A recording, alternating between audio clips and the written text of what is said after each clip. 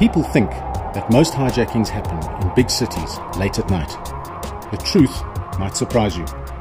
If you're going to be hijacked, chances are it'll happen within a 5-kilometer radius of your home. Now that you know this, here is what you can do about it.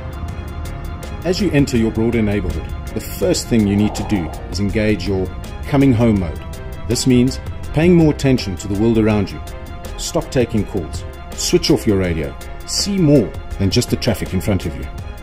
If you're planning a quick stop before you go home, be aware of who might be watching you. This is where large numbers of hijackers scout for their victims.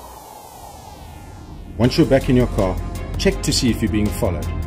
If you think you're being tracked by another vehicle, glance over your shoulder or adjust your rearview mirror towards them. This alone is often enough to persuade your would-be attackers to leave you alone. If not, either head for a police station or drive to a busy area. Hijackers would rather engage you in your driveway or on a quiet road deep in your neighborhood. If there is someone driving behind you as you head towards your house, do not pull up in front of your gate. Rather, turn onto the pavement and wait for the car to pass you.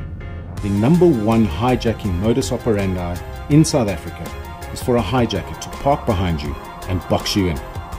In fact, with almost half of all hijackings happening in driveways, this is an absolute red zone.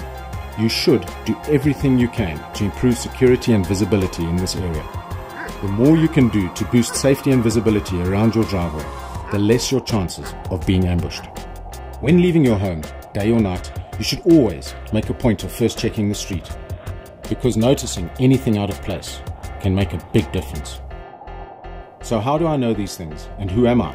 Well, let's just say I've been doing this for a long time, and that I'm a friend, just a friend.